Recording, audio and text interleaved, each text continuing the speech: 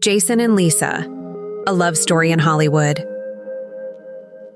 Jason Momoa and Lisa Bonet were once among Hollywood's most adored couples, celebrated for their deep love, adoration, and mutual respect. Their paths crossed in 2005 at a jazz club in Los Angeles.